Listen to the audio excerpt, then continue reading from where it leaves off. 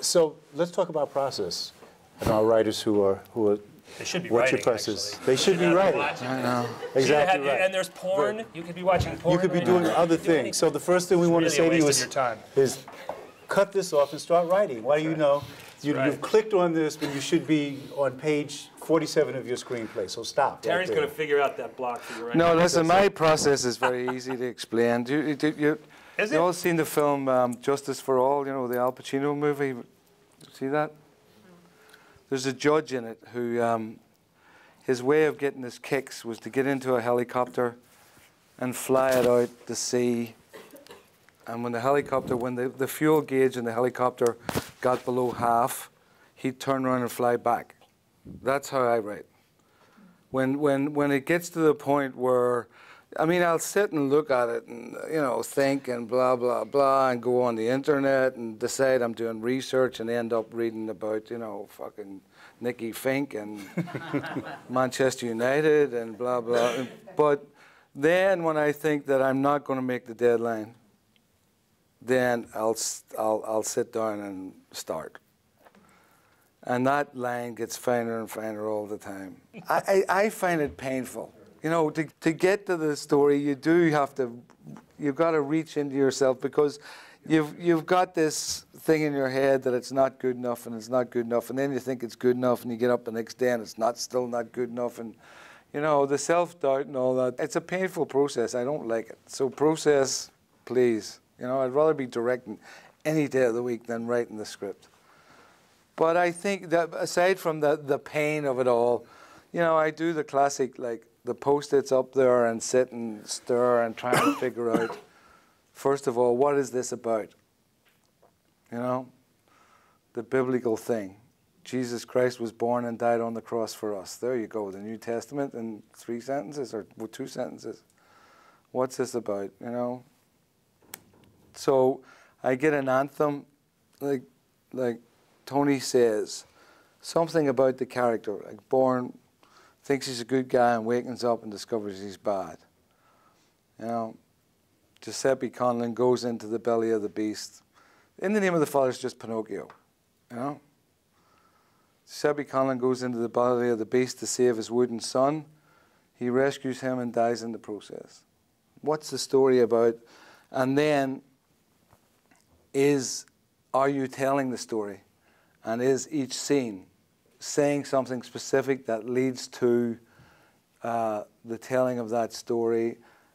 Even if it doesn't have anything to do with it intrinsically, is there something there that takes the audience along a path? So I'm very into the 3-act structure, and this has to happen, and the storytelling overtakes everything. In terms of process, though, he's sort of sliding over, because we've both written just so many scenes. I mean, you just sit down, and I knew I was coming here tonight. I'm 4 days away from, 4 or 5 days away from finishing a first draft original on a movie. So I'm like, I've been crazed for a while, and I'm sitting there, and you just sit thinking, how many scenes have you written, and how many ways do you do it, and what is it? It's January, so the movie I'm on now. I sort of dipped my toe into it back in the spring and sort of did a couple little proposals about ideas, and it got better than I thought. And I literally had a day in July, a morning at my parents' house, sort of had the big idea, and it was a good, sexy idea, and they would have been happy with it, but it wasn't a movie. And I got the character, and in 45 minutes, the movie dropped. I mean, that's the movie, right then, right? So that's like a morning in July. And because I'm old and savvy enough at this point, I literally could talk to the person who was paying me 2 days later and say, look, you know how much whining I do and how depressed I am most of the time about what I'm doing, and what a downer I am about how discouraged I am about what I'm doing. I'm telling you right now, this movie dropped. This is it. There's nothing here now but effort. Right. Now I'm just finishing now. There's 3 months to make the deal, but I've been on this since October, and it's huge amount, but it's been effort. It's been nothing but effort. It's just hard work to make it work. But the movie dropped because I love that term, the anthem. It's an anthem. You need the anthem for the movie. And it was like, oh, here it is. It's fresh. It's fundamental. It the three people that matter, their behavior, what they want, and the how complicated it is for them is going to work. I see where the end is. It's like, holy shit. Everything else is you know, it's a, and in terms of process, I mean, it's just, I mean, we both now know you know the secret. I mean, directing is, it's just easy compared to this. It's just flat out. But the writing side of it that we're here for. There's so many things, though. There's so many millions of things. No, there is, yeah.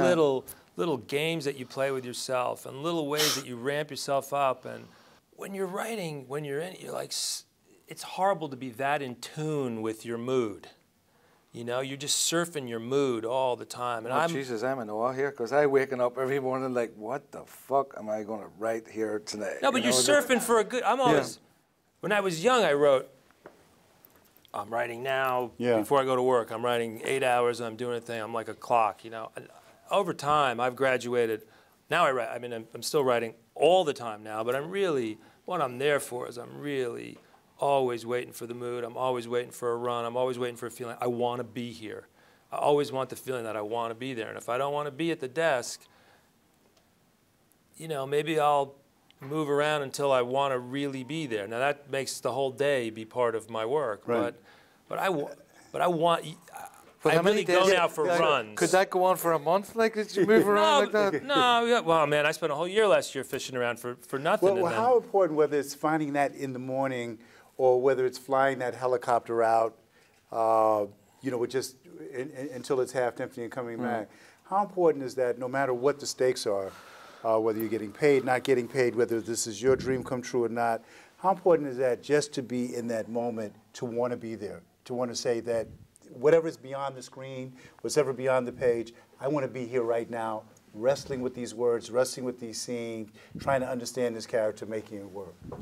I've said this before, I mean, a good day of writing is better than anything. I mean, it's better than the best day of directing, like a great day of writing where you really break something open, where it's really like, oh my God, it's just, I got it, I nailed it, and you know what you're going to do to the next day. You know there's something waiting for you that's juicy in the morning that you're into and you want to be there, and you go out and nobody else knows what you've got in your head, and that's a good feeling. See, Tony has what I call the Pete Hamill syndrome. I used to work for Pete Hamill, and Pete would sit down at the typewriter and he'd light a cigarette, you know, and off he'd go, and you'd come back a week later and he has a fucking book written. I don't do that. I don't do that. I don't do that. How the game side of it? It's funny because I mean, I have this notion now that really good, clever writing has become an impediment to good films. Yeah, I mean, there's every variation on, you know, every time I think I've seen every single conceivable variation of what could go right and wrong, you see something else. But I do think also, if you look at the people who write great scripts, like I read Bill Goldman's, he's a big buddy of Bill Goldman's, but I read his stuff all the time. If you read Butch Cassidy and the Sundance Kid or whatever, it's fucking magic, you know. And the way he describes how he gets into the character in the moment, and just rip them off. Read all these guys and rip them off, because they're fantastic the way they write. You know, any of his scripts, you can read Bill Goldman's scripts, and it's just perfection in script writing. Even the scripts that didn't turn into good movies are fantastically. The Clint Eastwood. Bill's gonna have to see this now. I know. Well, but the Clint Eastwood one. What was that? Absolute Power? Yeah, read that there. Just read it, and the whole. As you read it, the film just flows out in front of you visually. Well, he shows you the movie. I mean, he's telling you the movie. And I think that's a good thing to do. You know, we're all plagiarists. Jesus Christ, it's all about, you know. Mm-hmm. I think you also relearn things over time. There's things you find yourself specifically doing in scenes. You go, oh my God, of course I need to do this. Or I learned a long time ago that I really needed to outline the films. It wasn't just having the anthem, but I really needed to have, in varying focus, I needed to have a very, very detailed blueprint of the film. And then originally I thought, oh, I need to have that because that helps me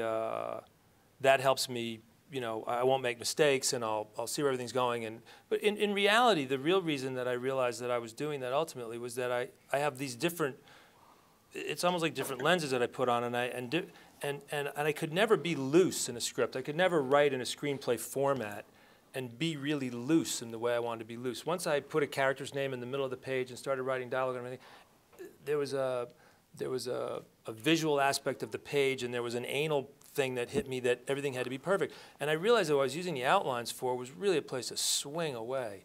And these documents for me became incredibly important, massive quantities of dialogue. Sometimes the outlines are way longer than the scripts would ever be. But it was a place to be sloppy. Right. And get the whole movie, and a place to be really loose and swing and make a mess, and really very much like making a cartoon of a painting, you know, or like you're going to paint the ceiling, you know. I could sketch. I always think of it in terms of, oh, I'm sketching this scene, I'll sketch this. So then when I finally got, and so it's all different lenses all the time. It's always, now I'm going to really get specific, and it's going to be pretty, and it's going to be beautiful, it's going to be crystal hard now. If it's not an absolute real space to me, if the physical space isn't known, I'm lost. Now, it's very easy to write scenes of, oh, 2 people in a hotel room, or 2 people in a car, or 2 people in this. There's a lot of scenes that you generically can go to. But if you're writing an action sequence, or if you're writing something where people are moving, or it's a really specific character-oriented place, I realized that my delay in attacking the scene and my delay in getting into it and all the procrastination that goes into it is just this process of me building the set. And I'm in a part of the script where I have to build a whole bunch, and I'm like, why am I not flying through this? I know it's supposed to come next. Right. I have it in a treatment. Everybody I could tell it to you. Why can't I, you know, why can't I really get it to the fun? Well, I can't get it there because I got to be downstairs in the courtyard. I haven't built the courtyard. I got to be on the roof. I don't know that roof. So how much research do you do of? A lot. I can't write action anymore unless I go to the place. Really? Man, I can't do it. I don't know how people do that. On Born, that's been the big. On the first Born, we wrote to Paris and all the places in Europe that I knew very, very well. When we went to do the second film, while the script was even in development, while we said, well, went to Berlin and Moscow, did a recce there, no director or anything before the director was even hired. In December, we took a trip to Jakarta, Saigon, and Manila, trying to pick one place, but visited all 3, and wrote this final sequence of the film, you know, mentally, in all 3 places, and that's what I'm doing today. So the places are real to me. I can't imagine doing it any other way. I could not write an action sequence of a place that I'd never been or couldn't visualize. That's good. What are some rules that you could share? No, I mean, rules help. A problem, it's restrictions help, deadlines really help. Screenwriting is the biggest bunch of rules anywhere. We've got 125 pages, it's got to be a lot of white, it's got to move like a motherfucker, it's got to like do all these things, it's got to be, I mean, there's nothing to it. I mean, all I do is get rid of stuff, you know, so problems are great. You have 2 weeks to rewrite the script because we want to take 5 characters and make it 3. Oh, okay. There's a game. There's a math element. Those kind of rules actually focus your attention. Money focuses your attention. Needing it, wanting it, seeing it, that focuses your attention. Deadline, I'm sorry, but the script's got to be in, you know? Those things help. I don't know if I would write screenplays as an arbitrary exercise for my own personal enjoyment. But I do love writing them when they go well. I really do. But the spec script is that it's not writing for enjoyment. Yeah, but then you're still writing for an audience. You know that someone's going to read it. You know there's people waiting to see it. When you're young, nobody wants to read what you do, you know. Right. Nobody wants to read anything. You know, and it's such a thrill the first time when you're on like a doctoring job or something where people are just, you got to go home and write it. You got to go back to the hotel and you got to turn in pages the following morning. People in a meeting, you're like, first time that happened to me, I was like, wow, what a gas. I mean, it's like putting on a show. It's like, wow, they're going to, yeah, I want a show. I want to, you know, that's a game, you know, the show-off game. I mean, I'm playing that with myself right now. I want to finish in 4 days. I really feel good. I want to show it now. 2 weeks ago, I was like, oh, man, drag ass, you know. But now I want to show it. Anything that makes you sit there and do it and get through it.